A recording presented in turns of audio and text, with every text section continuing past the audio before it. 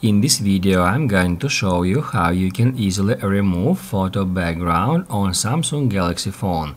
Be sure to watch the video to the very end so you don't make any mistakes.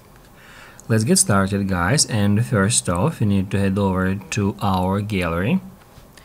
After that, let's get into pictures here and then just select a picture on which you would like to remove the background. And once you find the picture and the picture is open, all you have to do then is just long press at foreground until it will show you this bar here. Here you need to tap at these three dots and then select Save as Image. And what it is going to do, it is going remove the background from the current picture, and then it is gonna save it as a separate image. And then if we head over back here to the gallery, that's where we can easily find that image. And basically, guys, that's how it can be easily done. So if this video was helpful for you, don't forget to hit the like button.